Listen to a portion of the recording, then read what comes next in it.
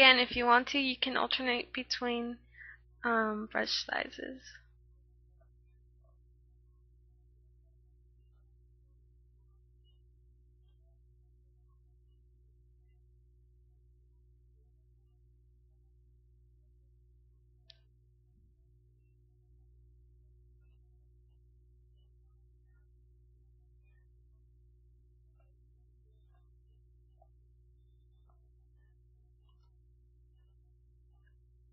Also, some spots seem to be a little too rough, or you want them softer, you can go ahead and click on the smudge tool.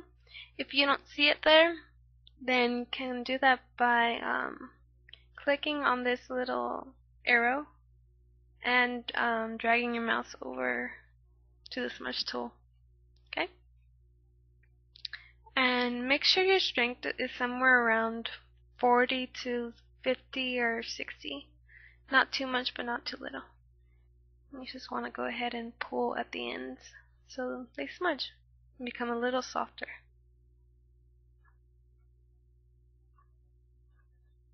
So. But remember, variation is very good. So if you can have some parts that are a little rough and some parts that are soft. Okay. Add some dark spots here.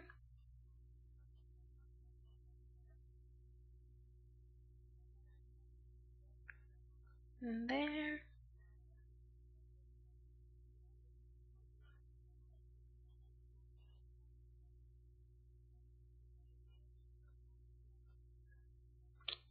Okay, like I said, pull at the ends or even at the middle, you know, just experiment and you'll find.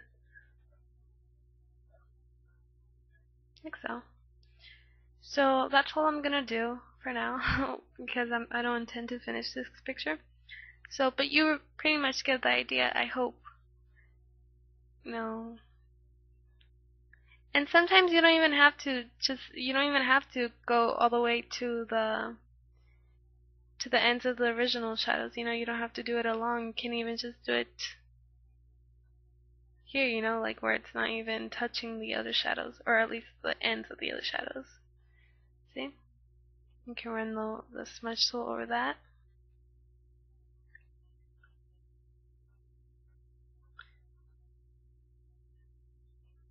So really, just add your own experiment, and you'll find what you like best. Okay? And as you can see, it's not finished picture, but it's kind of finished. Well, not really, it's just the hair at least. But I usually go with a lot more detail than this, but since this is a faster picture, I only did this much. So also, if you want to add something else to your picture, you can go over to the burn tool. It's this little hand right here. And if you can't see it, like I said before, click on the little arrow and find it, click it. You have it. Alright? And what you want to do next is you want to go to the top here and you want to make sure that the range is set to midtones. And that the exposure, it's not 100, but somewhere, like I said before, 40 to 60. Or a little more if you want. Just experiment. Okay, and you want a soft brush. Click any of the soft brushes. And make the brush pretty big. Okay? And what you're going to do is shade in the ends.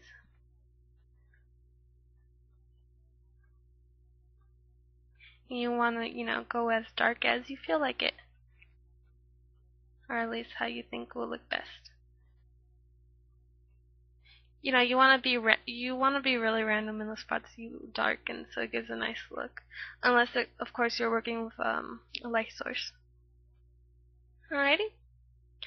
Well, that's pretty much it for that. And also, if you want to add a little shine, you can go and click on the dodge tool, and you do that by clicking on this arrow here where the burn tool is. Clicking dodge tool, and then you want to make sure the range is set to highlights. And the exposure is about, I don't know, 40 to anywhere else. You want to be liberal with this. You know, what you think looks best. Click on a soft brush, make it a bit bigger, and you want to sweep it over. Usually I don't give highlights just because, you know, that's my preference, but you can do it if you think it looks good. Of course, you can also play with the exposure. You know, you can add for less and, you know, just add in some parts that you think looks good. You can add some here. Right. That. Or, yeah, you know, I want black. Okay, and some here. Okay, that's pretty much it. And one more thing before I come to the conclusion of this tutorial. There's another technique I tend to use mostly on girls. No, you know what? I use it on anybody. I don't do it in all of my pictures, but in some. I'll add extra strands of hair. And to do this, of course, I make a new layer on top of the hair layer and call it strands. Okay. Okay, and you wanna, you know what, I'm just gonna leave my picture at 100. I don't need to zoom in because he's pretty good as it is. And I am going to choose a color that is pretty light compared to the original color of the hair. So maybe kind of whitish, I guess.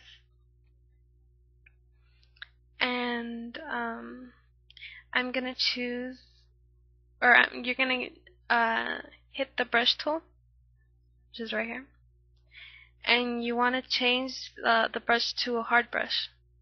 And make sure the size is like 3.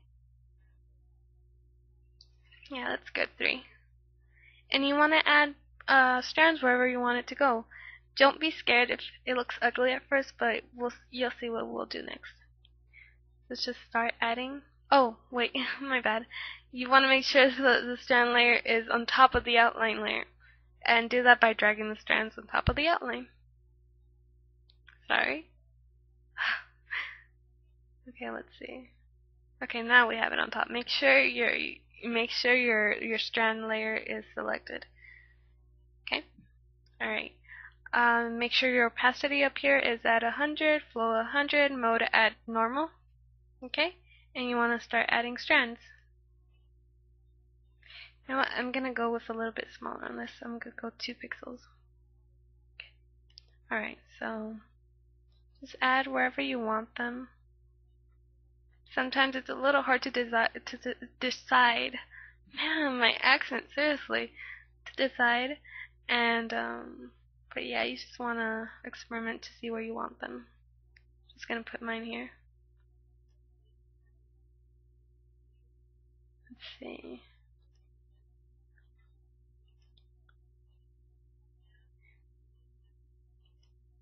Don't be scared if it looks ugly at first. Just you'll see once we get there.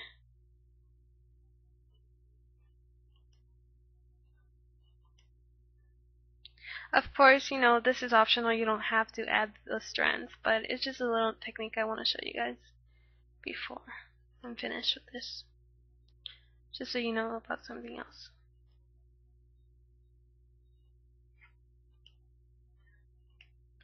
I hate when I can't get the right place to put them.